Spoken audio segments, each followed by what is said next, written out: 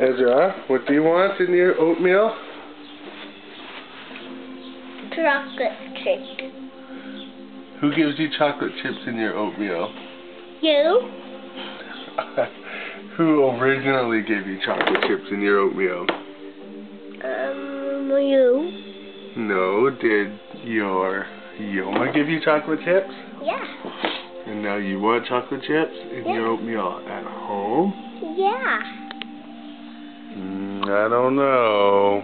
I want to.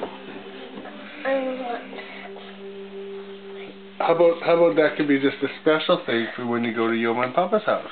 Yeah. Is that cool? No. I want to have chocolate chips here until my one until my one. How about we just keep that as a special thing for your Yoma and Papa's?